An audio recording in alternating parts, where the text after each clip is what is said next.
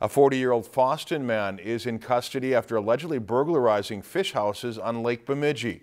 Deputies observed a minivan make brief stops at about a half dozen fish houses. The van was driven by Christopher Robin Braun, who is charged with 2 counts of third-degree burglary.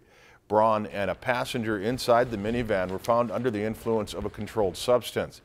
Fishing equipment was found in the back seat along with multiple other items.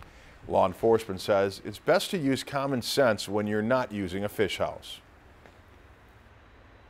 We encourage people not to leave valuables in their fish house. Take them with them, haul them in, haul them out, but don't leave anything of value inside the fish house that they don't have to. None of the fish houses are going to be safe from being broke into. They have enough time and enough tools with them, they're going to get into your fish house. So we encourage you to pack it in, pack it out.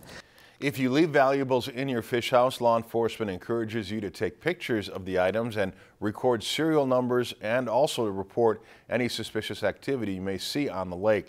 If you are missing items from your fish house, you can contact the Beltrami County Sheriff's Office. If you enjoyed this segment of Lakeland News, please consider making a tax-deductible contribution to Lakeland PBS.